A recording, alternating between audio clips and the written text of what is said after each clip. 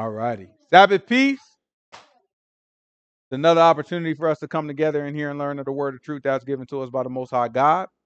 All honor goes to the Father through the Son, whose name is YAHUAH. In him lies the only hope for salvation. We know that it is obtained by grace through faith, not of works, lest anyone should boast, and given freely as a gift to all who obey him. We understand that if you do not obey him, it is made manifest or made obvious that you do not believe. In this state, you should expect no good thing from the Most High. However, anything that you do get, whether it be a gift of tongues, a gift of prophecy, or any supernatural experience that you may have, it can and it will be used against you in the day of judgment. With that said, peace to the saints that are in the room, to the saints that couldn't make it, to the saints watching in on the camera, for the saints scattered around the world that we don't know about. But no peace to the wicked. The only thing we say to them is repent that they might live. Mayala. You have to sit down. You have to be quiet. Listen to the book, okay? Alrighty. This is Malachi chapter 1. Malachi chapter 1. Malachi chapter 1, verse 1. So last week we read about the book of Esther. All right, we talked about how, you know what I'm saying, you had the king of the king over his palace is in Shushan. You know what I'm saying? You had the king, and he said he had to dismiss his first wife. You know what I'm saying? So I ain't gonna call it his first wife, but he had to dismiss his queen, his original queen. And after he dismissed her, he said, I gotta find me something new. He found a beautiful woman named Esther. And Esther had a cousin, his name was Mordecai. Mordecai pretty much raised her, you know what I'm saying? He given her guidance. Ended up being that when a man rose up, his name being Haman, he rose up and he sought to kill all of Mordecai's people. Nobody knew that the queen, Esther, was actually the same people as Mordecai because she hid it from the folks, right? So after that, Esther, you know what I'm saying, although the king did agree for all of our people to be killed, right, on one particular day, however many of people they could kill, he said it would be legal for that one day, kind of like the purge, right? Although he made that legal, when he found out his wife, his queen, was actually Hebrew, he turned that around for us, right? And we were able to kill the man that put the law in place in the first place, and then we was also able to kill anybody who was planning to kill us. He made it legal for us to defend ourselves and to take vengeance. Made it illegal for them to defend themselves back, you know. So that put us in a position where, you know what I'm saying, the Most High God turned this thing around. Based off of that, they gave us when I say they talking about Mordecai. Mordecai and Esther, they ended up giving us Purim. So they started up the day of Purim. And that's how we end up celebrating the year. Day of Purim. The month of Adar being the 12th month of the Hebrew year. That's where we are. So this week we're gonna pick up because we know in the grand scheme of things we talked about Ezra, right? And Ezra came back to build to kind of set things back in order after the temple was built, right? So in the beginning of Ezra, the foundation was laid to the temple, and then they ended up building the temple. Then Ezra came back as a priest, right? And he started to walk around kind of letting people know, like, yo, we got to keep this law. And he started to get things back together. Remember the men, we found out that some of the men was marrying these strange wives. So he told them, nah, man, let's all make a covenant. Everybody put away their strange wife, right? And that's what they did. They got rid of the kids too. And so now we're about to look at Nehemiah, right? But before we get to Nehemiah, I wanted to read in Malachi. So this is Malachi. Malachi is a prophet that would have been prophesying around in this time period. So it's good to see what the Most High God was saying to the people during this time period. This is Malachi chapter 1, verse 1. The burden of the word of Yahuwah to Israel by Malachi. I have loved you, says the Lord. Yet you say, wherein hast thou loved us? Was not Esau Jacob's brother? Says Yahuwah. Right, so listen. The first thing you got, this prophecy is written in an interesting way, right? So the Most High God is talking to us, and while he's talking to us, he's quoting back things that we have said, right? Thoughts that we have had. So he's kind of bringing it back to us. So the first thing he says is, I said, I love you. It's God talking, right? I said, I love y'all butts, right? And then he replied back to himself, mimicking us. He said, but y'all say when did you love us? Right? So he's giving us the conversation, but our side of the conversation, he's telling us our thoughts and some of the things that people don't vocalize out loud, or sometimes people do vocalize out loud. So Most High God say he love us. We say, when have you loved us? And then he gonna defend himself. Watch this.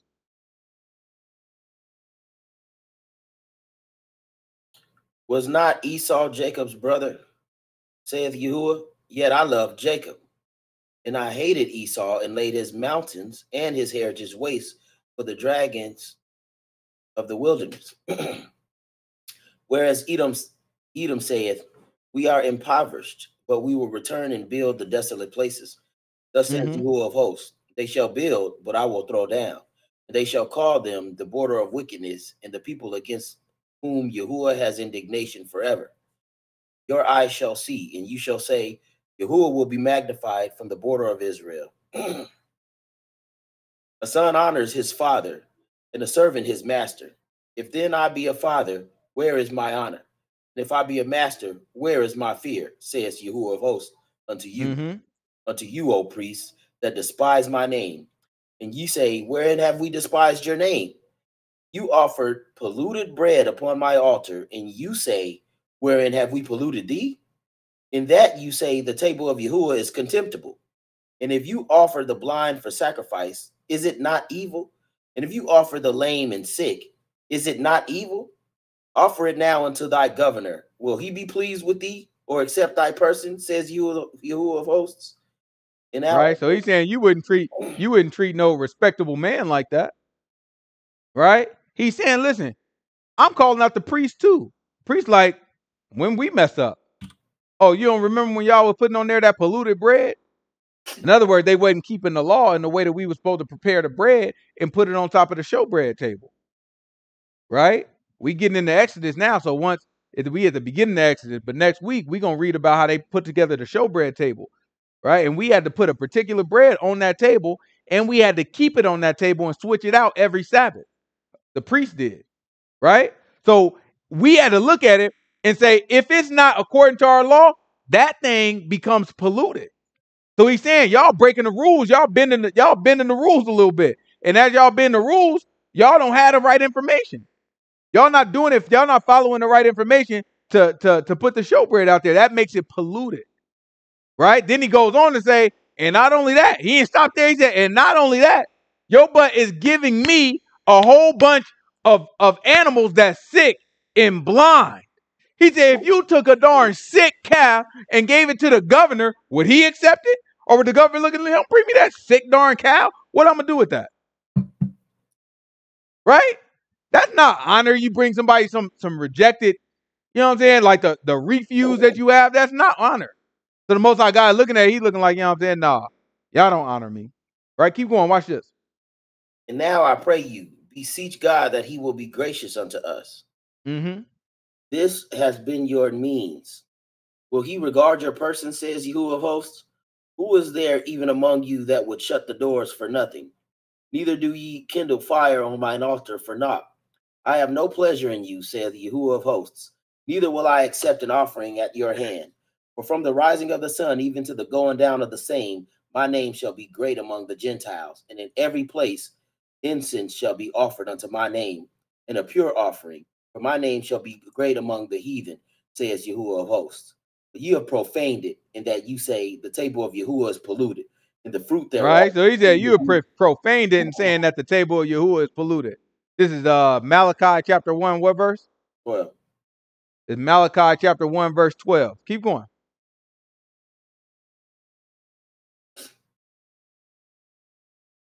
But you have profaned it, in that ye say the table of Yahuwah is polluted, and the fruit thereof, even his meat, is contemptible.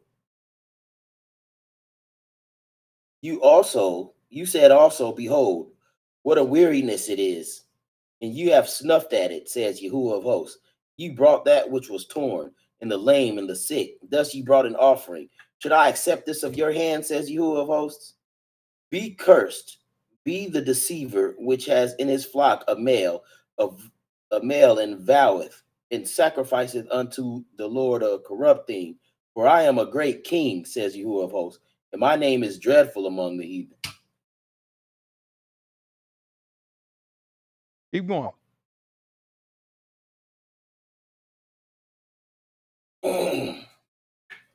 And now, O ye priests, this commandment is for you.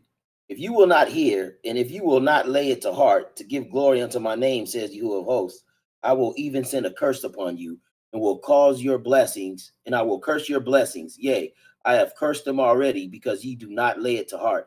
Behold, Right? So far, who is he talking to most? Peace.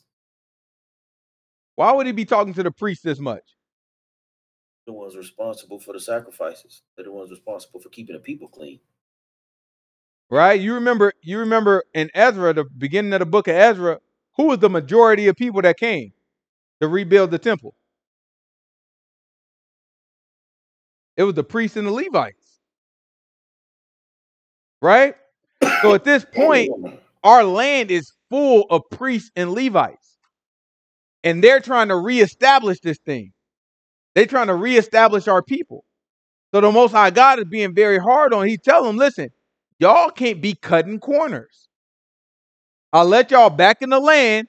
This is not time to cut corners. Do it correctly. Follow everything that's written in the commandment. Otherwise, it's polluted and it's profane. Right? Keep going.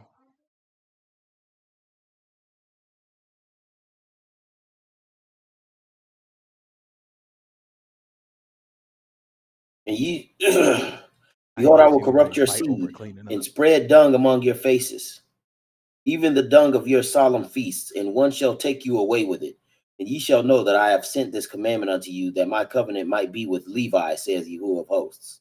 My covenant was with him of life and peace. I gave them to him for the fear wherewith he feared me, and was afraid before my name. What's he talking about? In Sinai, the wilderness. Yeah, grab a hold we got right there. He said, I made a covenant with Levi, right? Because there was a day that man feared me. Right? This is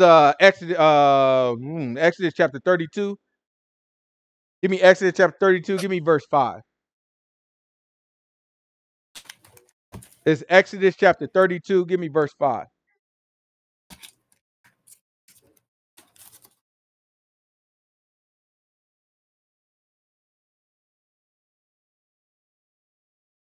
And when Aaron saw it, he built an altar before it, and Aaron made a proclamation and said, tomorrow is a feast to Yahuwah. And they rose up early on the morrow and offered burnt offerings and brought peace offerings. And the people sat down to eat and drink and rose up to play. And Yahuwah said unto Moses, go, get thee down, for thy people which thou brought out of the land of Egypt have corrupted themselves. They have turned aside quickly out of the way which I commanded them. They have made them a molten calf and have They made them what? A molten calf and have worshipped it. Right? They made a molten calf and they sat down and they worshipped it. The Most High God is looking at it like, man, these people are worthless. Go and get down because I'm about to kill these folks. Right? So Moses had to go on down. Watch what happened when Moses went down. And have sacrificed thereunto and said, these be thy gods, O Israel, which brought thee up out of the land of Egypt. And Yahuwah said unto Moses, I have seen this people, and behold, it is a stiff-necked people. Now therefore let me alone, that my wrath may wax hot against them, and I may consume them, and will make of thee a great nation. And Moses besought the Lord his God and said, Lord, why does thy wrath wax hot against thy people, which thou hast brought forth out of the land of Egypt with great power and with a mighty hand? Why is it kept? That's why the Most High God chose Moses. What he just said right there, that's why the Most High God chose Moses. You got to admit, at this point, these people have given Moses nothing but a darn headache. Right? This whole situation was just something thrown on Moses' lap that he just had to take care of. He had to figure it out. But Moses had such a love for his people, right? Because he had such a love for his people, he didn't let that get in the way of a clear vision that he had for the people. So when the Most High God said, listen, let me just go ahead and the Most High God didn't ask him. But Most High God is like, listen, just stand aside. I'm going to kill all these boys, right? I'm going to kill every one of them. And then I'm going to start and make you a great nation, right? Moses got, I think he had 2 kids, right? Moses got at least 2 kids. So Moses could have become a great nation. We know Abraham did it with less, right? Abraham had 1 and a possible. You know what I'm talking about? Right? So Abraham, he made a great nation out of him. Moses got 2 kids. He could have been like, you know what, Most High God, they some sinners. I don't know what's wrong with you. Go ahead and do it. Let's make a great nation out of me. And that would have been it would have been called the nation of Moses, right? Our nation wouldn't have been called Israel. It just would have been called Moses. That would have been his legacy. But the Most High God chose him because he knew he didn't have that heart. He didn't have the heart to want it all for himself. He looked at it like, I'll tell you what, let me help figure this out. You know what I'm saying? Let me just go down there. Let me talk to the people. You know what I'm saying? Let me just see what we working with. So now he's convincing God, like, no. Don't break them out. It's going to make you look bad. Watch what Moses say to God.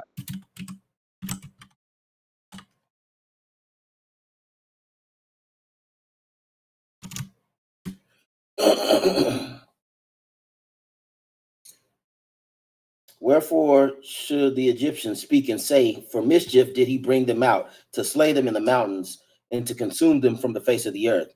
Turn right? So wrath look, what Moses is trying to say, he's saying, listen, God, if you kill them now, then the Egyptians, the same Egyptians that you showed your power through and that you got your great name through, because now they scared of you because everybody looking like, oh yeah, the God Yahuwah is real.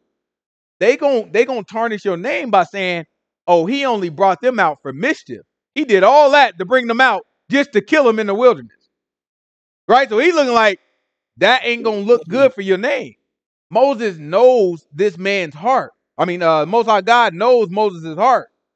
So in doing that, the Most High God said that to him, knowing how Moses was going to respond, right? So that's why that's why the Most High God messed with Moses like this, right? Keep going. Watch this.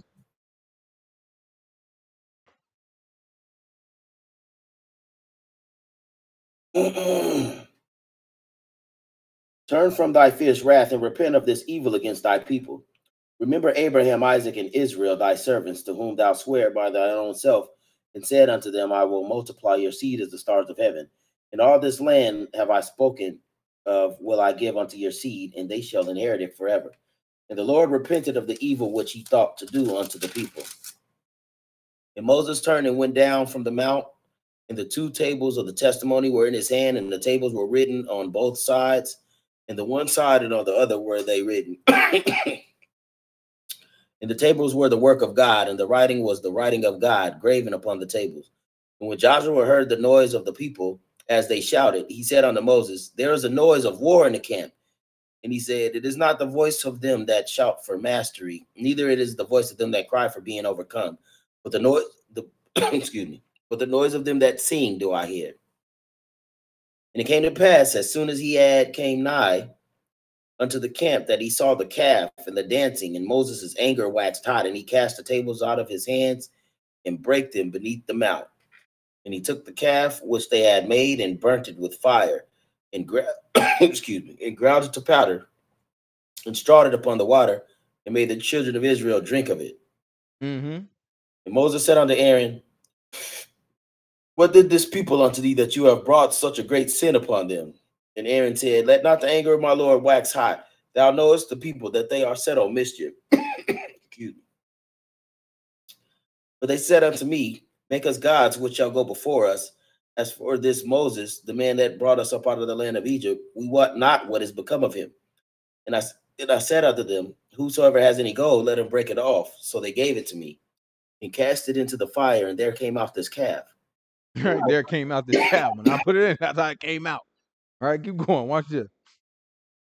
And when Moses saw the people were naked, for Aaron had made them naked unto their shame amongst their enemies, then Moses stood in the gate of the camp and said, who is on Yahuwah's side? Let him come unto me. Right? So Moses stood in the middle of the camp, and he asked a question. He said, who is on Yahuwah's side? Let him come on to me. In other words, if you on God's side, come here. Right? Whoever on God's side, come over here, is what he said in the middle of the camp. Now watch who responded.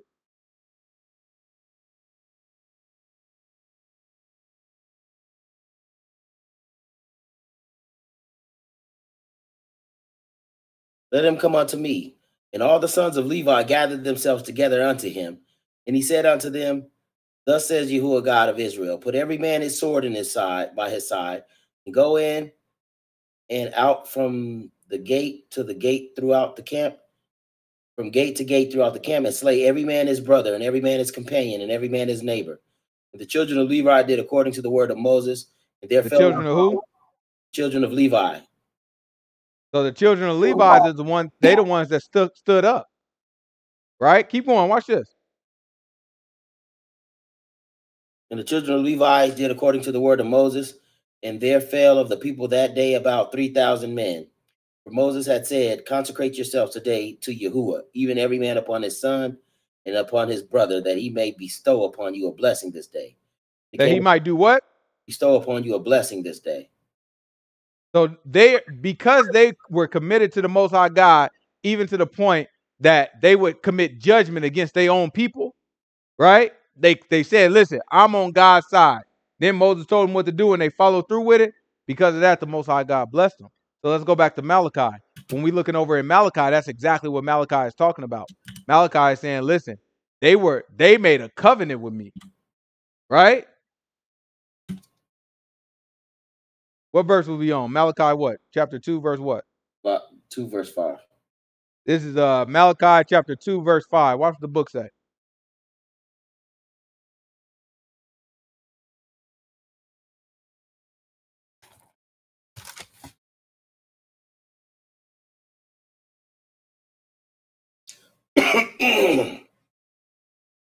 My covenant was with him of life and peace, and I gave them to him for the fear wherewith he feared me and was afraid before my name.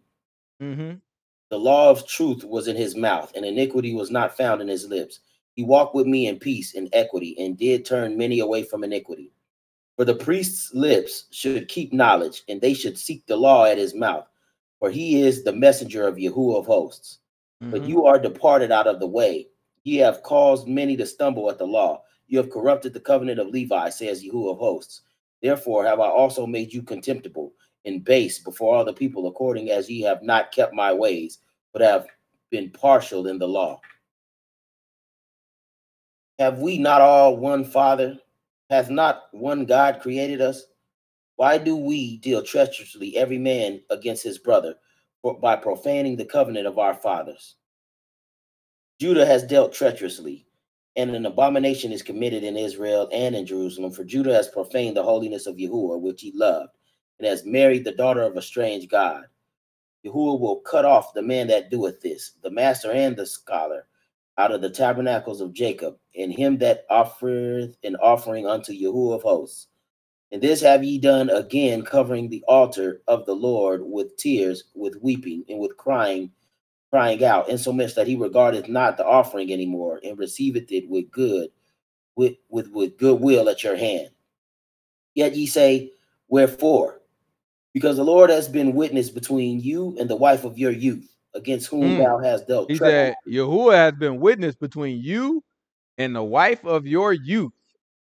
Watch this. Keep going.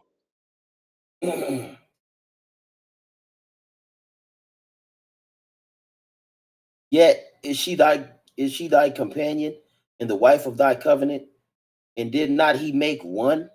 Yet, right? He said, isn't she your companion and the wife of your covenant? And did not he make one? Right? Keep going. Watch what he's saying. yet had he the residue of the spirit, and wherefore one, that he might seek a godly seed. Therefore take heed to your spirit, and let none deal treacherously against the wife of his youth. For Yahuwah, the God of Israel, said that he hateth putting away. For one covereth violence with his garment, says Yahuwah of hosts. Therefore take heed of your spirit, that ye deal not treacherously. Right? So what he's saying here is when you have your wife and then you go out and you put her away to try to get another wife or to try to get another, you know what I'm saying, go to try to deal with another woman, he said you've dealt treacherously with her at that point. He said that's like committing violence and then trying to cover it up with your clothes. Right? Because you get a wife, divorce her, and then go try to get you another wife. Right? But he said, nah, you dealt treacherously with the wife of your youth. This is where YAHUAH get it from when he clarified for us. He said, listen, I know you think you divorcing somebody. I know you think you put her away, but you put her away and go get you another one. That's adultery. Right? That's why we teach it that way. Right? It's adultery. He said he made one, right? That's what the Most High God preferred. Godly offspring coming from one husband, one wife, married to each other, right? Not none of the funny bunny stuff. You know what I'm saying? Not none of this stuff, you know what I'm saying? You got a dude to be like, well, I feel like I was born a woman, so now I'm a trans woman. You know what I'm talking about? Or I feel like I was born a man, so now I'm a trans man. No, that don't count. You know what I'm saying? You exactly how you came out. You know what I'm saying? You feel like you something else. I feel like I was a darn dog. Y'all called me darn crazy. You know what I'm saying? Or what you came out as. You know what I'm saying? I understand how your brain works. Sometimes people crazy. Sometimes they eat a lot of stuff, and sometimes take all these shots. This stuff make you a little crazy. That's all right. You got to stick to it, right? And everybody got to resist their temptation. Ain't nothing, you know what I'm saying? Ain't nothing against the gay person. Listen, you gay, I understand. I understand you got an unnatural affection to, you know what I'm saying? Something you ain't got no, you know what I'm saying? You a boy, you like another boy, you a girl, you like another girl. I understand. I get it. I understand how it works. But the idea is everybody got to resist their temptation. We all got temptation. I'm a boy and I like women. You know what I'm talking about? From the, you know what I'm saying? From the room, from the rooter. I like them things. Guess what? Got to resist that temptation too. I got to get married just like everybody else. The only difference between mine and yours is what you want, you ain't never gonna be able to get married to with your gay butt. You know what I'm saying? That ain't how that thing works, right? You gonna have to go ahead and either the book say it's a blessing too. Book say you can stay by yourself. That's the myth, right? Yeah, everybody ain't gotta get married. It's no commandment in the book to say you gotta get married. So you got an unnatural affection. Best thing to do is go ahead and leave it alone. Leave everything alone. They'll be like, no, I don't want to deal with nobody. You know what I'm saying? Let's just be friends. You know what I'm saying? I don't want to deal with nope. Don't get too close to me. It might tempt me. Get your butt away from me. Right? But the main point is we gotta do everything we can. Most High God gave us an opportunity to have life. Right? We can't sit here and play around with it unless we don't believe. And if we don't believe, why are we playing? Why are we wasting time? If you don't believe this book, do you know how much good, great sin is out there to commit? I don't understand. If you don't believe the book, why I'm gonna sit here and play double dutch with the book? You know what I'm saying? Like, oh, I kind of believe it. It's some good sinning you could do. Listen, if I truly believe the Most High God wasn't real, man, please, I'd probably be a millionaire or in prison. One or two. You know what I'm saying? I'd either be a millionaire or in prison. One or two. You know what I'm saying? It wouldn't be no in between though. I ain't playing double dutch. You know what I'm saying? I'm gonna live it up and pay for it, or I'm gonna live it up and somebody getting paid for it. You know what I'm talking about? One way or the other. But that's crazy to sit here and be like, you know what I'm saying? Well, I kind of believe it, I kind of don't, so I'm gonna kind of live this way and kind of not. Are you killing time? You know what I'm saying? It's a whole lot of sin potential out there. You know what I'm saying? You know how much potential these sinners be having? These boys out here living it up. You can't think of one righteous black, you know what I'm saying? All these black folks is poor, except for the top of the sinners. You know what I'm saying? You got the top of the sinners, them boys is out there. They got money. I don't see how you could be black and a sinner and not have no money. That's crazy. If you're gonna be poor, black, and a sinner, you might as well repent. You know what I'm saying? It's like an Everest commercial. What you got to lose anyway? You know what I'm saying? You ain't doing nothing anyway. You know what I'm saying? Like, what else you gonna do? You might as well just turn that thing around. How you gonna be poor and your butt is black? You know you ain't gonna get nowhere in darn life, right? And then you sinning, so your only chance to get a meal ticket, you lost at it because you a sinner and you still poor. That's crazy. Might well, you know what I'm saying? You might as well turn that thing around and live forever. That's the only chance we got. That's the lot for our people. That's why the Most High God put us in this position. He ain't trying to. He didn't put us over in America so that we can all have a bunch of money and not feel our captivity. He put us over here so we can feel our captivity. That's why these people ain't gonna lift they feet off our neck until it's time for us. You know what I'm saying? Until we repent. Until it's time for us to get up out of here. Right? Our people don't have no money. This stuff is a facade. These people be darn faking every time they turn around. The stuff we call money in our community, man, that stuff don't be nothing compared to white folks. Can't compete with these white folks. And they got us confused. They got our mindset so warped, right? And so manipulated. And they instill so much internal fear that the pro-black man, the one that we look at and be like, dang, he fearless. He be speaking truth to power. He running the darn mouth. Anybody to tell you, you need to invest in the black market, the black dollar. You know what I'm saying? You need to take the black dollar, you need to spend it in the black community. As soon as you hear somebody get talking like that, that's white supremacy. Most people not gonna tell y'all that. Saying take the black dollar and circulate it 17 times in the black community, all that foolishness people we talking about, white supremacy is what that is. Right? White supremacy. The very thing that they think they fighting against is what they playing into. Because you got to ask yourself, if you see the white person as your enemy, and let's just see that, not everybody do, but let's just say, and I don't mean just white skin, right? I'm talking about the white power structure that is there to keep people down, black people specifically, right? If you see that as your enemy, right, then you have to ask yourself, what makes them most uncomfortable about me? Tell me one time a white person that's racist complained that that a black person didn't want nothing back from what they stole. Just imagine that. Okay, I steal from you, right? I steal, I take it. I run down the street, right? Do I want you to go find it? If the person who got something stolen from looked and said, you know what, that's all right, I'm gonna go make that back. I'm gonna go to work real hard, and I'm gonna make that same money back. The person that stole it, how they gonna feel about him saying that? They be like, yeah, that sounds good to me. I'll come rob you again. You know what I'm saying? When you make it back, I'll be back to you. Tell me when you can pay. Friday? Okay. Same time darn next week. That's gonna make that person feel good. I stole from you. You don't even want nothing back from me. All you want to do is work hard, do it on your own. You don't even want to ask me for help to get some of your money back. I stole your money. I'm building a house. You don't even want to come back and be like, man, just loan me a couple dollars at least. You don't even want that. All you want to do is build it on your own from scratch. Oh, cool. I'm going to steal it from you again as soon as you get done building, because now you chump to me. I stole it once from you. Your scary butt ain't say nothing, so I'm going to come back and steal it again. Right? That's how we think, right? Why do you think that's not how they think?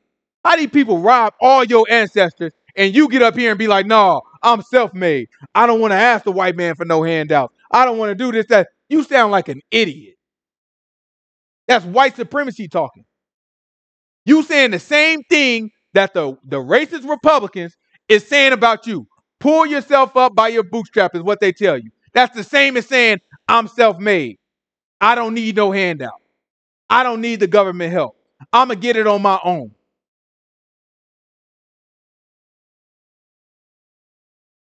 All this stuff, they turn around and they manipulate you into feeling like you strong when you really weak.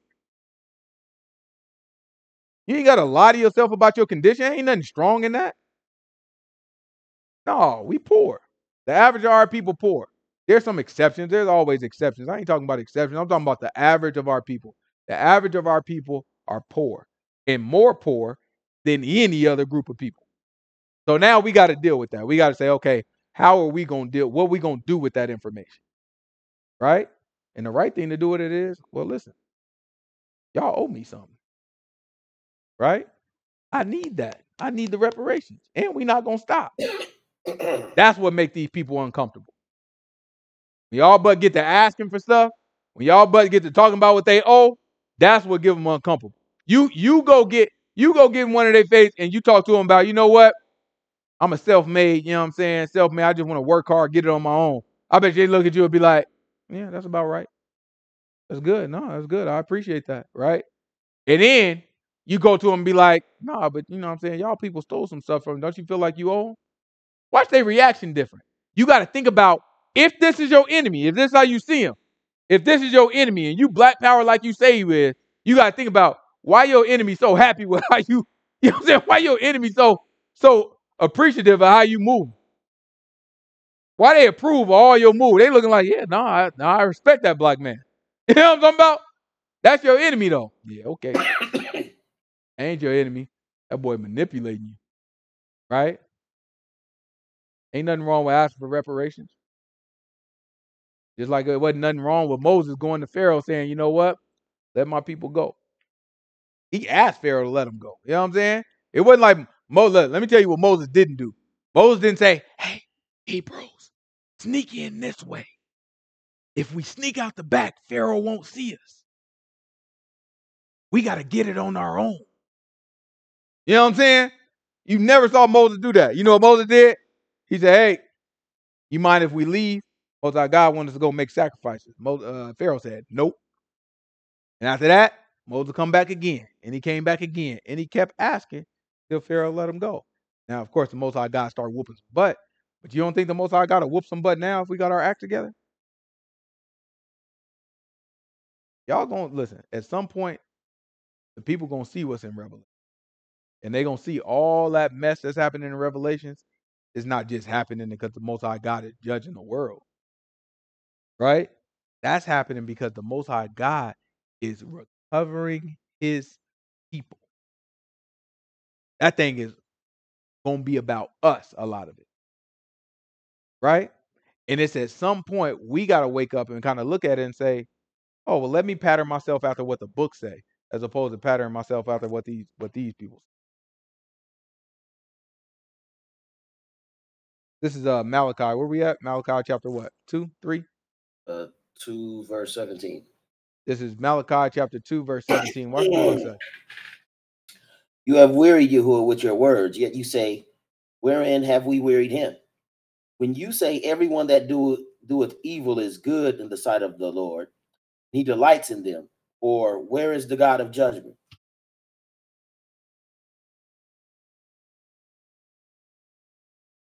Behold, I will send my messenger. He shall prepare the way before me. Watch what he say now. He said, behold. What does behold mean? Pay attention. Check it out. Look. When he say behold, that means pay attention. He said, look, I'm going to send my messenger. And what he going to do? He shall prepare the way before me. Uh-huh. And Yahuwah, whom ye seek, shall suddenly come in his temple, even the messenger of the covenant, whom you delight in. Behold, he shall come, says Yahuwah of hosts. But who may abide in the day of his coming? And who shall stand when he appears? For he is like a refiner's fire, and like fuller's soap. And he shall sit as a refiner and purifier of silver. He shall purify the sons of Levi and purge them as gold and silver, that they may offer unto Yahuwah an offering in righteousness. Then shall the offspring of Judah and then shall the offering of Judah and Jerusalem be pleasant unto Yahuwah, as in the right. So he's telling you, you have to understand what he's saying. We are in the land right now, right? We got Levites in the land that have been consecrated, that are also making offerings right this moment. And he's saying, hey, it's going to come a time that it's going to be a messenger, and he's going to come, and he's going to prepare the way. And then Yahuwah himself is going to be in the temple. And he said he's going to purify the Levites that they could then make offering. And then your offering will be accepted. These people got to be looking like, I don't know what he's talking about, but maybe he's talking about what already happened. In their mind, they might be thinking that already happened. No.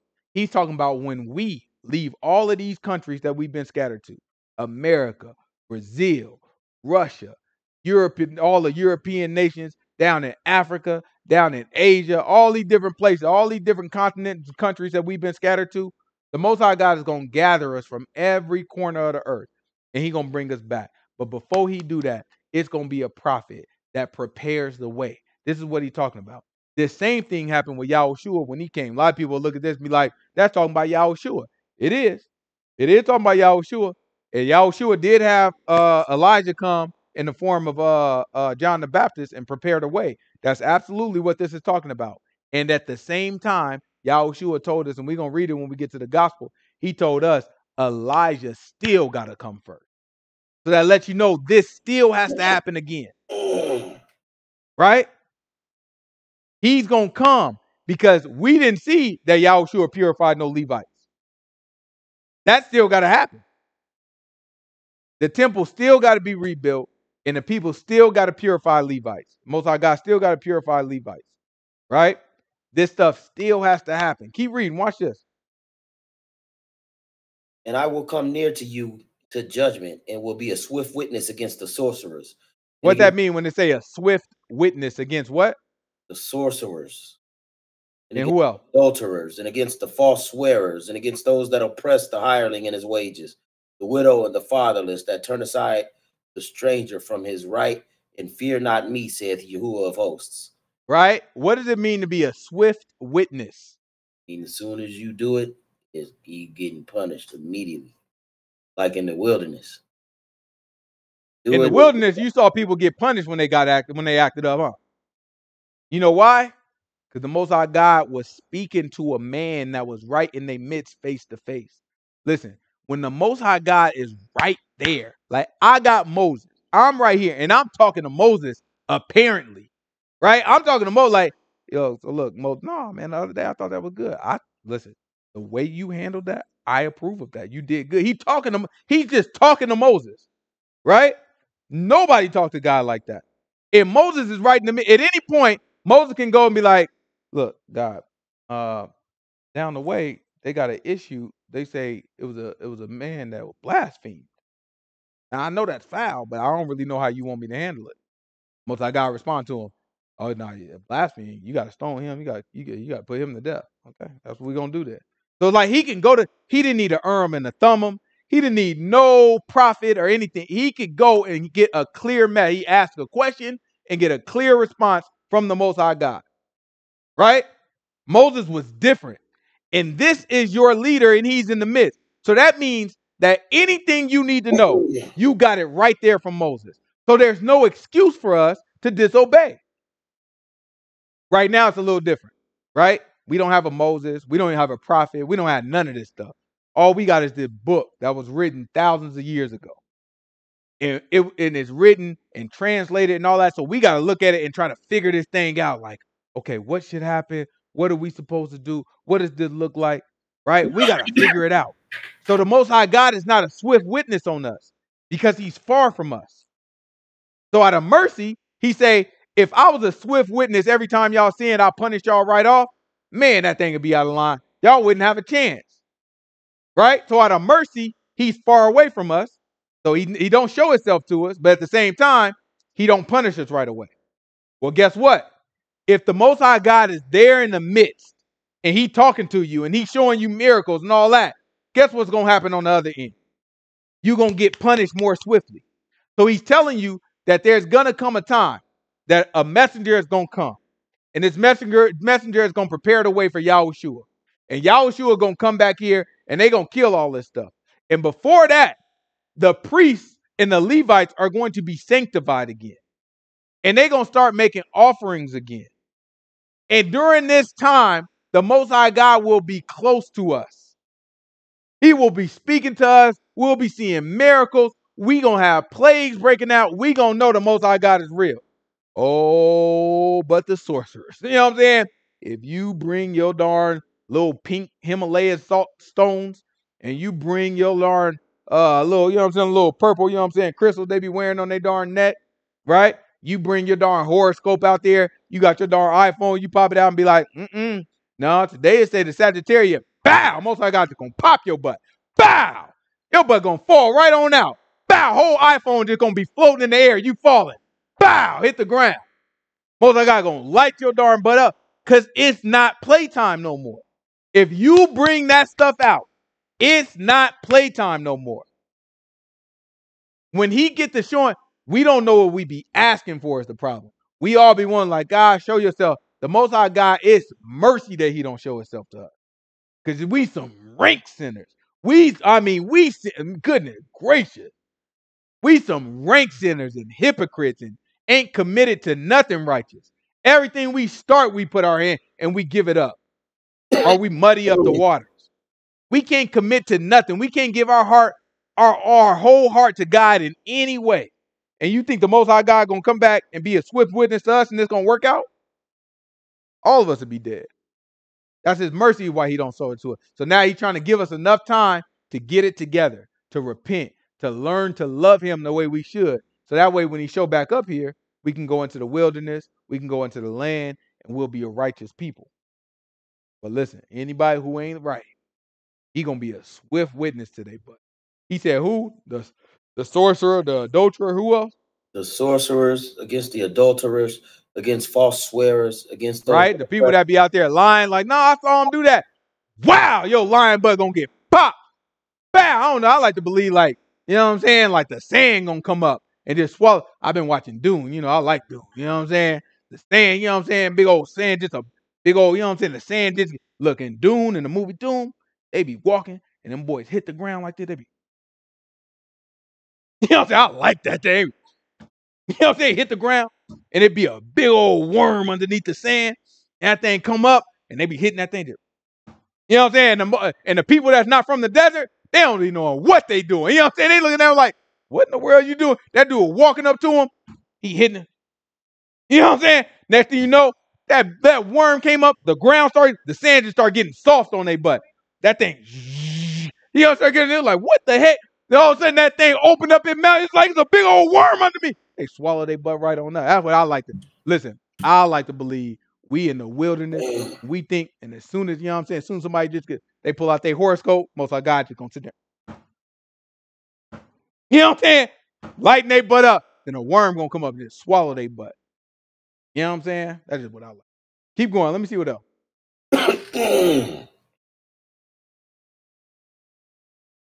And against those that oppress the hireling in his wages, the widow and the fatherless, and that turn aside the stranger from his right, and fear not me, says Yahuwah of hosts.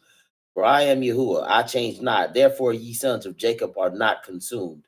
Even from the days of your fathers, you are gone away from my ordinances, and have not kept them. Return unto me, and I will return unto you, says Yahuwah of hosts. But ye said, wherein shall we return? Will a man rob God? Yet you have robbed me. But ye say, this is the one. Anybody who been Sister Sharon, where's Sister Sharon? Is Sister Sharon making it? Oh yeah, Sister Sharon making it. Yeah. Sister Sharon, this one you probably familiar with this. I don't know. Sister Sharon might got a good look. If any pastor only collects one offering on Easter, he might not be too far. You know what I'm saying? Like he's celebrating Easter, so it's like he off still, but he only took up one collection plate. Let me tell you something. He might not be too far. You know, you remember YAHUAH was like, you know what I'm saying? You are not far from the truth. You know what I'm saying? He might not be too far. You know what I'm saying? Like he, you know what I'm saying? He might just got just a little bit to go, but he might be ready. You know what I'm saying? I wouldn't be surprised. He might convert his whole church. You know what I'm saying? Be like, yeah, we are no look, imagine the pastor come back in. We are no longer calling ourselves, you know what I'm saying? What they be calling themselves? First and Second Ebenezer Church of Christ. We are now going to call ourselves Congregation of Israel. You know what I'm saying? All the members going to look and be like, what is he talking about? You know what I'm saying? Why would we call it congregation? That's Old Testament. You know what I'm saying? They're going to tell them from now on, we will honor all of the feast days. I don't even know what our feast days. You know what I'm saying? But he might turn that thing around. He's going to lose 90% of his membership. You know what I'm saying? You know what I'm saying? Probably going to have to shut down the doors, figure out some other way to make it. But he might turn that thing around. Right? But this is what this is the one the pastors be using. This is the one where when they want some money from the congregation, they say, are you robbing God? Watch what you will say right here. Will a man rob God? Yet you have robbed me. But ye say, wherein have we robbed thee? Right? We say, how have we robbed you, God? Watch this. In tithes and offerings, ye are cursed with a curse, for ye have robbed me, even this whole nation. Bring ye all the tithes unto the storehouse, that there may be meat in mine house, and prove me now herewith, says Yahuwah of hosts, if I will not open you the windows of heaven and pour you out a blessing, that there shall not be room enough to receive it. And I will right. So this is when he tell you, listen, you have to understand the reason why y'all poor. This is how the pastors be talking to y'all. Reason why y'all poor is because y'all have been robbing God. Y'all haven't been giving God his tithes and his offerings. All you got to do, look, he said it is right there in the book. If you gave him the tithes, and when I say him the tithes, I'm talking about that little collection plate that's going around. It's about to go on your roll right now. Just drop your money in there. If you gave him the tithes, then he will open up the storehouses. Don't you realize he will bless you if you do it? And so then we look at it, and then the next time you see the pastor, he gonna tell you that the law is done away with. They hypocrites.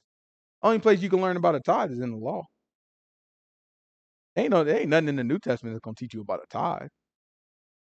Only place you can learn what a tithe is in the law of the Most High God, the law of Moses. So it's done away with. How you turn around and collect the tithe? How you don't have, look, you won't teach the people to keep a feast day, but you will collect the tithe? All that's in the Old Testament. The part you think is done away with. So it's hypocritical. It's like, it's cool when it's for money, right? And it's cool to make your people feel guilty. But I want y'all to know you ain't got to feel guilty. When you take your butt to church, and you know what I'm saying? I know some of y'all, you know what I'm saying? But when you take your butt to church, it's all right. You know what I'm saying? If he get to hitting you with this verse, you ain't got to feel guilty about that. Ain't no tithe. Ain't no tithe until you got a Levite. Right? And if you ain't got a Levite, you ain't got no tithe. You give an offering. Now, it is an offering. Right? You give an offering to any man that deserve it. Right? Any man of God that deserve it. These boys don't be teaching no book to you, so you ain't even got to feel guilty about that. Right? A man labor in the book, he open up the book, that makes sense. Look, a man just sitting there and he read you 2-3 verses and go on for an hour and a half, 45 minutes, kind of freestyling about what them verses meant. You read one verse, and the Lord said, take my hand. Let me tell you something. Not Yah, they don't say God. God is reaching out to you right now, offering to take your hand, but keep pulling your hand back. Right? You know, and they like to do theatrics and stuff. They'll be like, Brother Deacon, come over here and stand behind me. You know what I'm saying? And then the pastor can go like this, and they're going to do the trust fall. They fall backwards, and the deacon catch them and be like, and that's what God wants you to do. He wants you to trust him. And all that stuff get us hyped and going. But then we forget the fact that, like, oh, he only read half of a verse that says, reach out and touch my hand. You know what I mean? You can't, you know what I'm saying? That's not laboring in the word when you do that. That's creating your own word. It's about your own glory when people get to doing that stuff. And at some point, we as a people, we got to want more for ourselves. We got to not just want more for ourselves. We got to want more for our people. We have to get to a point where we shun that behavior in our culture. Right? Because what happens is it confuses us, right? Because we're in a position where that has always seemed right to us. We used to think that people jumping up, running around in the church is catching the Holy Ghost. We used to think that's a sign of the Most High God. That confuses people. So now they grow up and the real word touch them and they don't know how to feel. They feel conflicted. They think God being mean. People listen to me teach them about God. They be looking like, man, the way y'all teach about God, you make it look like God is just gloom and doom. The true loving God in their mind is gloom and doom only because they've been lied to about who the true God is. That's not fair. That's not right. Right? So we got to make sure we straighten this stuff up. We got to, you know what I'm saying? We got to, set these people straight. And when I say set them straight, that don't mean you know what I'm saying, you stand out in front of the churches and you trying to convince them of anything. But part of it is just making sure we uphold the standard. Right? We uphold the truth. We uphold the standard. By doing that, then the people see what the right thing is. Man, all these people just looking for something that's right. That's all they're looking for. They can run their mouth. You can look. You might die before they admit it, but these people just are looking for something that's trustable, that's sustainable, right? And if you show it to them, you might die. Again, you got to keep this thing to your death.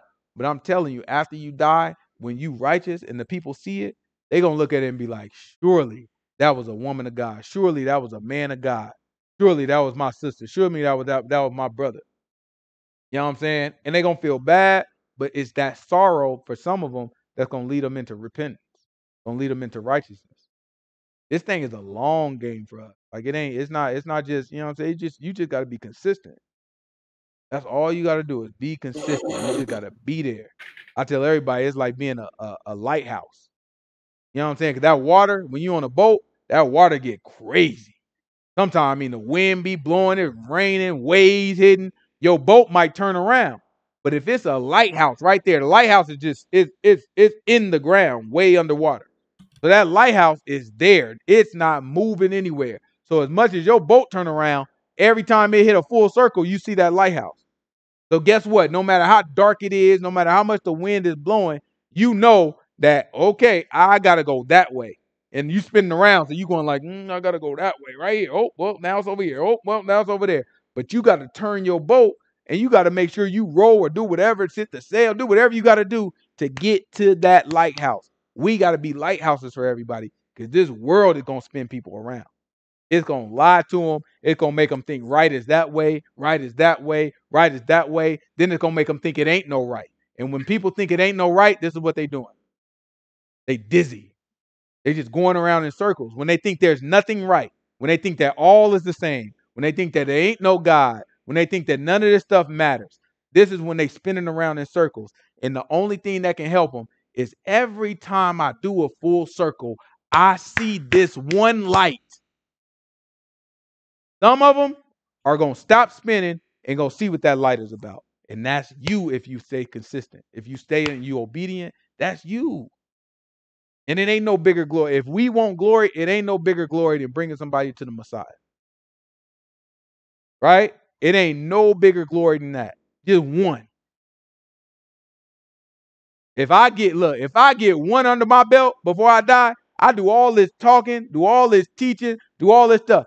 If I get just one under my belt before I die, man, I'll be happy. Because I know how difficult it is. I know I'm not confused. Listen, I don't look out here and be thinking all these people is righteous. I don't care how much church you go to. I don't care how much good you do, how much charity you do. I don't look at all these people and assume, oh yeah, everybody righteous. That's not my assumption. My assumption is a lot of these people is hypocriting. I'm going to mind my darn business, and I'm going to be consistent. Keep going. Watch this.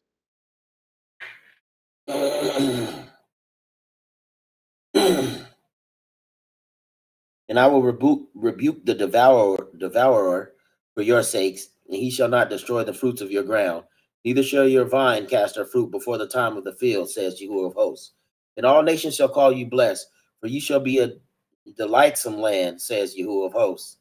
Your words have been stout against me, says Yahuwah. Yet you say, what have we spoken so much against you? Ye have said, it is vain to serve God, and what profit is it that we have kept his ordinance, and that we have walked mournfully before Yahuwah of hosts? And now we call the proud happy. Yea, they that work wickedness are set up. Yea, and they that tempt God even are delivered. Then they that feared Yahuwah spake often one to another, and Yahuwah hearkened and heard it. And a book of remembrance was written before him for them that. He said, what now? A book of what? A book of remembrance was written before him. Watch this. Go back. Read that again. Then they that feared Yahuwah spake often one to another, and the Lord hearkened and heard it. In a book of remembrance. They that did what? Feared Yahuwah. Did what? Spake one to another. It's important to understand that. I know we be feeling like, oh man, this stuff go without notice. But listen to what he's saying. He's saying, listen, y'all have spoken foul about me. Read it again, because I want y'all to understand it. Let's go back up. What verse it start at? 13. It's verse 13. Watch the book say. Your words have been stout against me, says Yahuwah. Yet ye say, what have we spoken so much against thee? You have said, it is vain to serve God, and what profit is it that we have kept his ordinance? And that right? These are the people that give up. These are the ones that saying, listen, man, this stuff is pointless. I was righteous for 2 whole weeks and ain't nothing changed in my life. I spent the whole weekend and I didn't sin. And guess what? I haven't sinned one chance. You've been sinning your entire life, hypocrite in your entire life, and you give God a weekend and give up. Give him 2 weeks and give up. Right? You give him 3 months and say, I only lied once though, and give up.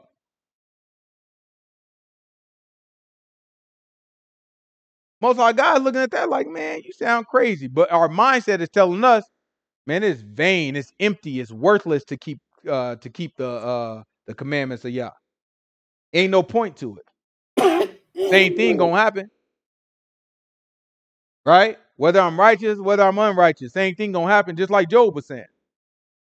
Right? Same thing gonna happen whether I'm righteous, whether I'm unrighteous. Most High God said, man, no, that's foul. What you saying about me is wrong. Keep going, watch this.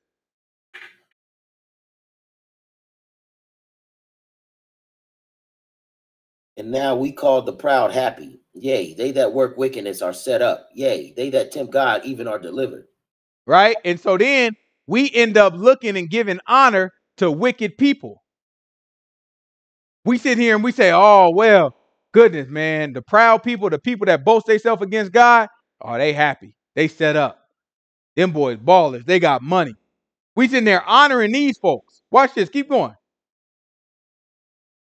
Then they that feared Yahuwah spake often one to another. He And the said, Lord, but those that feared Yah, they spoke a lot. They talked often. I don't know, maybe like twice a week, right? Like maybe every Sabbath, they made sure that they got together and they talked. They spoke often because they feared Yahuwah. And let's see what happened as a result of that. and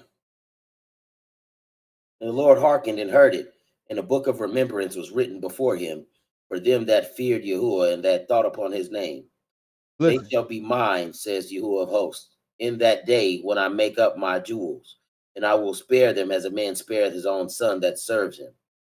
Then shall you return and discern between the righteous and the wicked, between him that serves God and to him that serves him not. all we got to do is be patient and consistent, right? Be patient and consistent. A lot of times it's like we going to feel like nothing is happening. We going to feel like nothing is shaking. We going to feel like it's pointless, it's nothing. If you take that thought, that's a temptation, that thought. If you take that thought and let that become action and you stop upholding righteousness and you start sinning, right? Then at that point you've given up. But those of us who stay consistent, right? Those of us that if we mess up, we repent and we say, okay, you know what, for real, I'm going to do it this time, right? Those of us that stay consistent, the Most High God is going to remember this. There is a book of remembrance, and he is paying attention to this stuff. We don't see it. We don't notice it. But at some point, the Most High God is going to show up here. And when he do, he going to remember everything. We just got to be consistent. You give up, he ain't going to remember none of the foolishness. Keep going.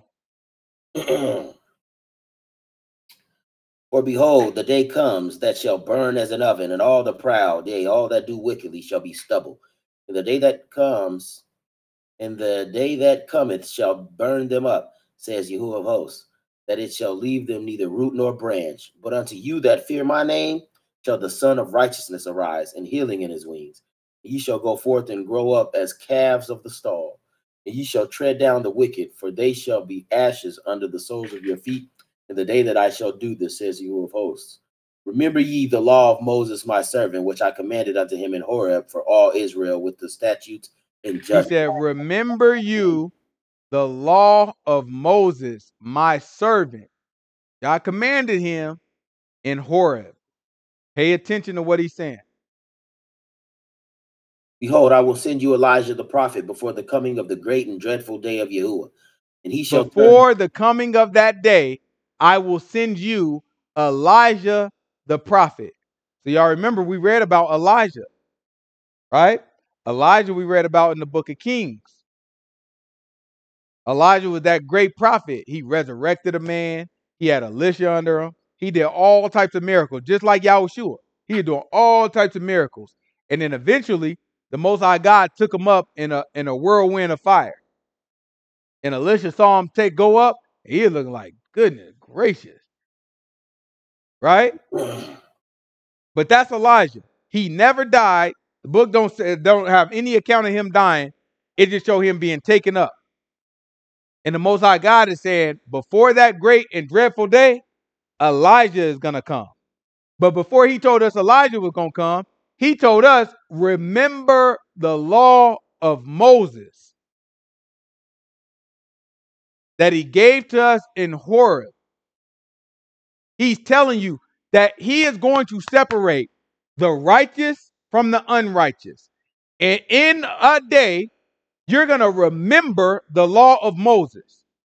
And I'm going to send a prophet. And when I send that prophet, it's going to be in the spirit of Elijah. And watch what Elijah is going to do for us. Keep going. And he shall turn the heart of the fathers to the children, and the heart of the children to their fathers. Lest I I have come. no idea what that means. I am going to turn the heart of the fathers to the children and the heart of the children to the fathers. For what reason? Lest I come and smite the earth with a curse. He going to do that unless he come and smite the earth with a curse. So now, when you turn the heart of the children to the fathers, who are the fathers? The ancestors, Israel.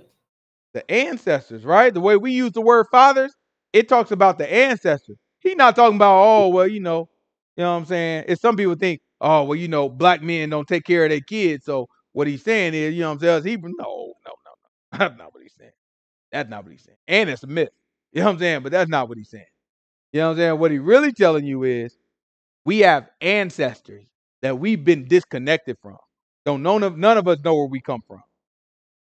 Right? Don't know. We sitting there thinking like, oh yeah, I did my 23andMe and they say I'm 63% Nigerian. Oh, shut your darn. Right? It's saying 63% of the people that share your DNA is in Nigeria. That's not saying that your lineage is Nigerian. It just means that a lot of people that look like you, a lot of people that are from the same place as you happen to be in Nigeria. And it just so happens that's exactly where the Israelites went. All of West Africa. And it just so happens that the Moors pointed out the Israelite in the Spanish and the Portuguese. They pointed out the Israelites right in West Africa. And it just so happens after Columbus found the New World and they saw all that good land and they said, man, we can make a lot of money if we had, you know what I'm saying, some good cheap labor to work on this stuff. They said, aha, I have an idea. Let's go get the Israelites. Don't nobody like them anyway. With the approval of the Pope. With the approval of the under express approval of the Pope. That's what the Inquisition was about. They want y'all to believe the Inquisition was a war between the Moors and the no. Inquisition was about getting our people. And look, it's just like the economy here, right? So the economy in America after slavery, work till you die. The economy in America changed after slavery. So it was a big resistance in the South because so much of their economy down South was supported by slavery. And not just down South, really all of America, right? But so much of the economy down South was supported by slavery. So when slavery was so-called abolished, they had to resist it and they had to come up with other things. So you know what they did? They said, well, technically I can't enslave you. But since you ain't got no money, I can do something called sharecropping. So technically, we share the profits of this crop. You work it, and I fund it. So then in sharecropping, I can say it costs me all this money to fund it. Now you have to work it to pay me back because I'm also like paying for you to live here. I'm paying for you. I'm paying for all these different things. So what you working in the sharecrop, it has to come back to me anyway because I'm paying for everything. And so then they cheated us, and they really wasn't giving us no money. So then when that wouldn't work no more, they had to come up with something else. So they say, listen, well, the state still needs some labor.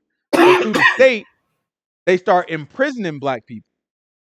And they say, okay, well, it's legal to enslave you now as a prisoner, as a criminal.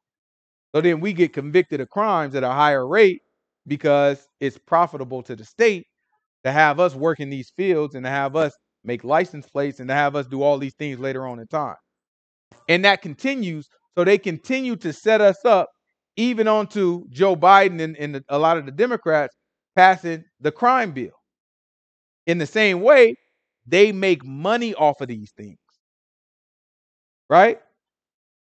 So not much has changed.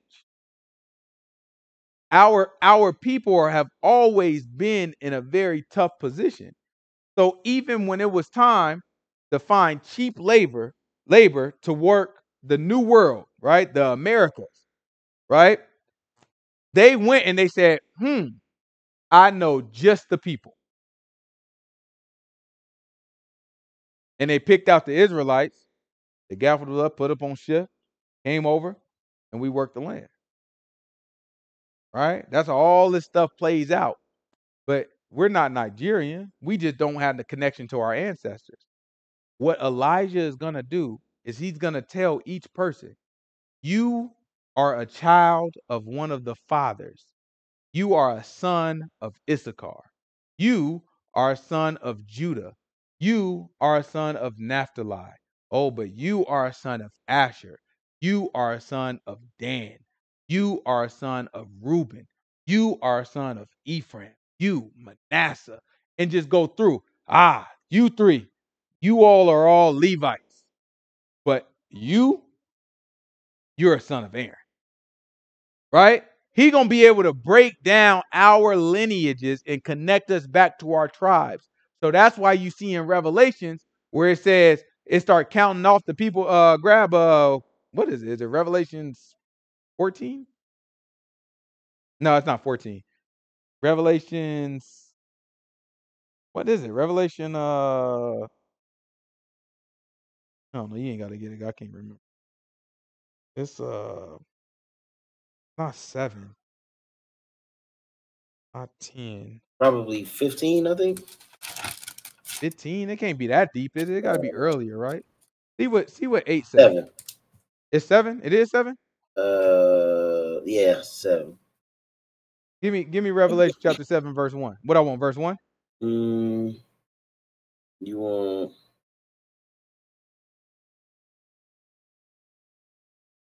Yeah. We'll do 2, verse 2. Oh yeah, verse 1. Yeah. All right, it's Revelation chapter 7, verse 1. Watch the book say. And after these things, I saw 4 angels standing on the 4 corners of the earth, holding the 4 winds of the earth, that the wind should not blow on the earth, nor on the sea, nor on any tree. And I saw another angel ascending from the east, having the seal of the living God. And he cried with a loud voice to the 4 angels to whom it was given to hurt the earth and the sea, saying, hurt not the earth, neither the sea, nor the trees, till we have sealed the servants of our God in their foreheads. And I heard the number of them which were sealed, and there were sealed 144,000 of all the tribes of the children of Israel. Of the tribe of Judah were sealed 12,000. Tribe of Reuben, 12,000. How'd they know they was Judah? It ain't nobody living today that can confidently tie themselves back to the Israelites. Not one per these Jewish people in there. You ain't gonna hear none of them get to running their mouth talking about, hey, I'm from this tribe or that tribe. That's not true. It's a couple of them that's trying to call themselves Levites. There's a couple of them. There's a couple of them. They trying to build a third temple, what they call a third temple. So You know what I'm saying? They call themselves Levites. You know they don't know because every time well, one, because they ain't the darn people. You know what I'm saying? But what would you say? You know they don't know because every time they refer back to like the Bible, or like they always be like Moses the Jew, or like such and such Aaron the Jew, or something like that. And it's like that term Jew wasn't even a thing like in the Old Testament. You know what I'm saying? So whenever like when they talk about the Old Testament, like Moses and all of that stuff with the Egypt, with us leaving Egypt, they call them all Jews. But yeah, they don't know nothing about our because they have no idea how Moses gonna be a Jew. Right. So he's from the tribe of Levi. Like, yeah. Like Jew, honestly, you gotta be of the kingdom of Judah, or you gotta be of the tribe of Judah. Moses is neither. Right. So that's how you know they. Right, but these people run their darn mouth. No, they don't know what they're talking about. But nobody today can connect themselves confidently to any of the fathers. Right? So how in the world is Revelation telling us this many from this tribe and this many from this tribe? Because Elijah is going to reconnect the people. He's going to turn the hearts of the fathers back to the children and the children back to the fathers. He's going to come back and tell us, you are from this tribe, you are from that tribe, you are from that tribe, you are from that tribe, to where we can reconnect our lineage. We can reconnect to our history. It is going to be a beautiful time. But it's not going to come without any cost. There are going to be a lot of people dropping dead. Most High God going to be a swift witness at these times also. Right? The only thing we can do is prepare ourselves and hope that it happens in the lifetime that we alive, which I personally believe. Right? I personally believe That thing gonna happen while we are alive. Right? A lot of these people get, you know what I'm saying? A lot of people get all freaked out over these wars because, you know, Iran just dropped a bomb over on Israel. So Israel, right? Talking about the white folks Israel. The white folks Israel, they bombed, you know what I'm saying, somewhere in Damascus, I think. That's north of Israel, right? And Yeah. then after they bombed them, they actually killed a bunch of leaders from Iran. Iran was like, oh no. So then they launched a whole bunch of bombs and missiles at Israel. Now they all this stuff is fake because they be warning them like, hey, we're gonna launch an attack. So it's all just for show. It ain't real. So nobody really getting hurt, right? In Israel. But then Israel was like, all right, well, we don't play them games. So they sent a whole bunch of bombs back into Iran and apparently shot up some stuff. I don't know how many people got hurt or whatever, but they, you know, they busted up some stuff. So these are the games that they playing. A lot of people freaking out over all this stuff because they looking at it like this is about to be World War III. And it could be. And when people say World War III, they associate World War III with the end of the world. Although nothing in the Bible say anything about the world ending because of a war. Right? But that's just how people have been conditioned because in the Second World War, a nuclear bomb was used. And the thought would be, well, now everybody got nuclear bombs. So if everybody started launching off these nuclear bombs, the whole world gonna end. That's like the thought process. But that's not how it's gonna happen. All right. The end of the world not gonna come through a nuclear war. It's not gonna come through a whole bunch of people fighting each other. The end of the world is gonna come through us being let go. That's what's coming. Right? That's the part that's coming. You got all these things shaking up, and we gonna see it. You gotta sit back. The people that have been disenfranchised in this country, right, and all over the world, in fact, right, are gonna sit back and look in all of their countries, and they're gonna see. They're gonna sit back and they're gonna look at the people of Haiti, gonna look at the people in the DR, and looking like, how in the world did that? This is not. And all these people going to Haiti and take advantage, they're gonna start revolting like they're doing right now. Right? And then you're going to look down in Brazil, and the people in Brazil, when the floods hit Brazil and the floods hit Colombia, and only the black neighborhoods get tore up by these floods because they ain't got their infrastructure right, and all these people die, and they don't make no news channel. You got this one news article that I got to translate to read it, right? When all that stuff, and it's happening often. But eventually, Like the Most flame. High God is going to hear that cry. Most High God is going to hear it. People going to start hearing this stuff. People going to start seeing it. Most High God is going to send Elijah here. And when he sends Elijah, all this thing going to turn around. And that's going to lead to the end of the world. Keep going. Watch this. Of the tribe of Asher were sealed 12,000. The tribe of Oh, Naphtali. no. Go back to Malachi. We finished Malachi. Okay. So we gonna look at Nehemiah next week. We don't have enough time to start it today. But we're gonna look at Nehemiah next week. And we'll start to dig into how so the difference between Ezra was building the foundation of the temple, right? Mm-hmm. When Nehemiah comes, he's gonna be working on protecting us. So he's gonna work on the wall, right? He wants to rebuild our wall to make sure that all the people are protected. So we're gonna read about how Nehemiah, how he got that idea, how he started out, and probably we'll try to get through like half of Nehemiah and kind of see how far we can get. Any questions? Let's see what's in this chat. So Sister Pam had a question about she got a question about the multiple wives because God said the wife of your youth in Malachi do not deal treacherously and how they are one.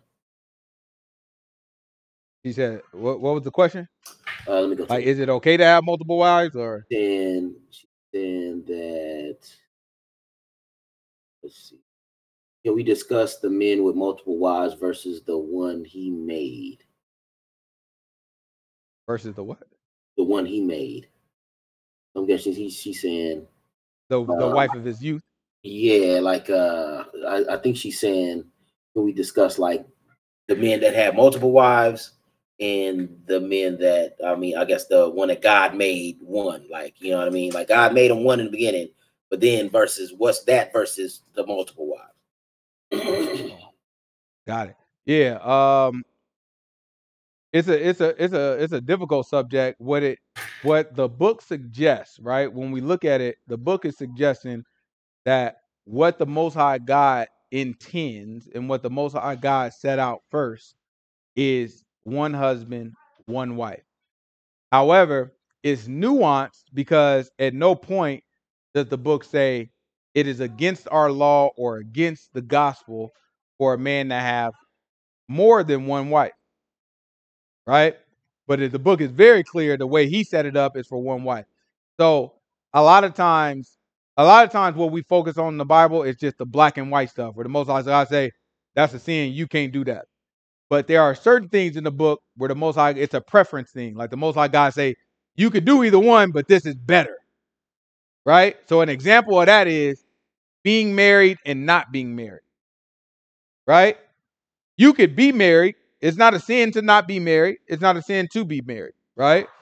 But in the New Testament, we're told that it is better to not be married. Yahushua says some people make themselves a eunuch. And he says the people who make themselves a eunuch, that there is a blessing for them. Making yourself a eunuch is saying that you don't have no sexual relations with nobody. So essentially, that's where Paul is able to draw from, and he's able to say it's better to not be married, right? Because you can focus 100% of your time on God. You don't have to care about none of the world. You don't have to have no worries of the world, right? However, he's not at the same time saying it's a sin to get married, right? Either one is okay. So you have to kind of look at having multiple wives in the same way. There is no law, right? There is no law that I've seen and nothing directly in the gospel at all that I've seen to say you cannot have a man cannot have multiple wives, right? I wouldn't advise it. I don't think it's a good idea because clearly the Most High God gave us the good way, the better way, right? However, it is very clear in the book that the better way is one wife. How can we prove that? We know that to be a leader, to be someone who leads a congregation, to be someone who is a bishop or overseer of a congregation, we know for sure that you have to be a husband of one wife, right? So the Most High God is saying the person that I have as an example that leads my people must have one wife, right? That's an order for us, right? We also know that in Genesis, the two became one flesh. Yahushua confirmed that. The two became one flesh. So that's our first example that we have. Our first example, we have two becoming one flesh. And then we also know based off of what we just read in Malachi, Malachi told us that the two were one, the same thing, right? The two were one, and that the Most High God wants godly offspring from it. So I won't go as far as to say that having multiple wives is a sin. It's something that I personally ain't got no interest in. It's something that I would always encourage my brothers not to do because I think it's all flesh. I think when you get to doing it, it's all flesh. Is you trying to, you know what I'm saying, trying to fulfill your flesh. And I think, you know what I'm saying, Most High God is going to use that against people. He's going to have Satan come get you, come tempt you, and you're going to fall over. You know what I'm saying? We just in a wicked time. I just don't think it's a good idea. You know what I'm saying? But I won't speak against it as a sin until I got some book against it, and I don't. I don't got book. I didn't have many arguments with these brothers. It's like, yeah, well, yeah, you know what I'm saying? I really can't lay it forth in the book. I would have to make some stretches or make some assumptions. That's not what I do about the book. I don't make no assumptions. I go based off of what's written. It ain't one verse, not one. It's laws that govern multiple wives. There's examples of men of God that have multiple wives. All that is there. You know what I'm saying? So we got to deal with that. We got to accept that. That's what it is. But it is also very clear that in the book, the better way, right? The way that seems to have much more of a blessing and the examples that the Most High God wants to set is a man that is the husband of one wife.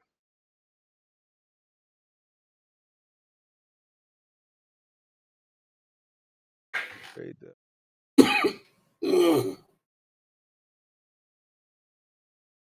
matter is established. Well, yes, as a family, you could say that. You could say that, but by the witness of two, both matters are established, right? We got way more than two witnesses of multiple wives, right? We got way more than two witnesses of one wife. So I think we culturally want to make this a right or wrong issue, but I don't. It's not. That's not scripture. It's not. All we got to do. We don't even have to take it too deep, right? All we got to do is find the scripture to say it's a sin to have two wives.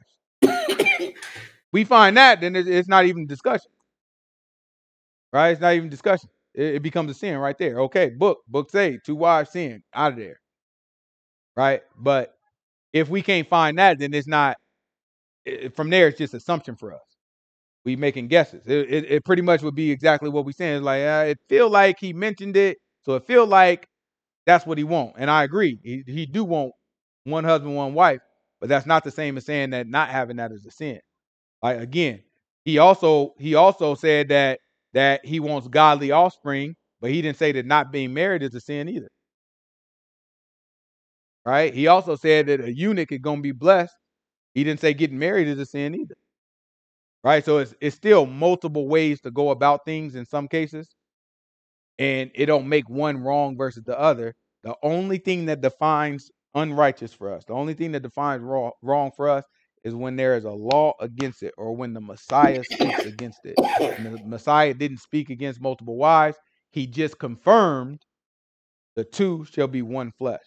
That's not the same as saying multiple wives. Because again, if we say the two shall become one flesh is enough to say it's a sin to have multiple wives, then we have to say also the two shall be one flesh is enough to say not being married is a sin also. Because if that's a requirement, two shall become one flesh, that means everybody has to be married. Right? So when we apply the book, everything has to be fair. You know what I'm saying? We can't just apply it just based off our emotions or based off of what you know what I'm saying, what we were raised in. It got to be applied based off of what's written. We don't want to go beyond the book. If the book didn't say it, ain't no reason for us to say it.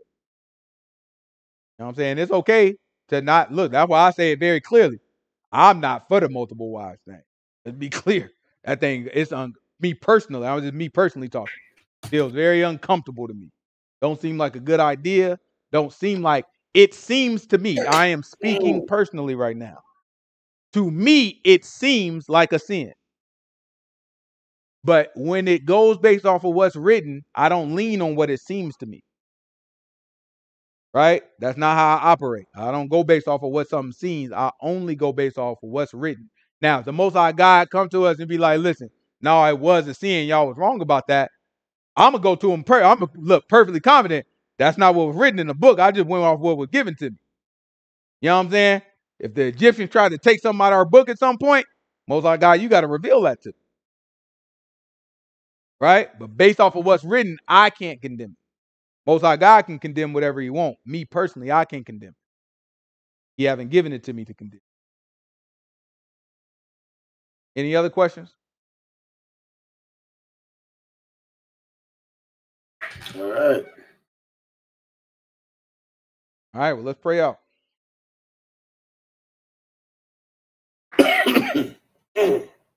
You all right?